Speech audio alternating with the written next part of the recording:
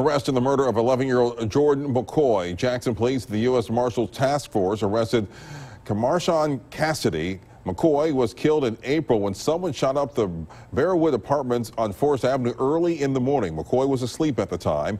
It was one of several shootings that night. We do know that Cassidy was arrested earlier that April in connection to a shooting at the Westin Hotel. There's a second person of interest in custody in connection with McCoy's death, but no charges have been filed.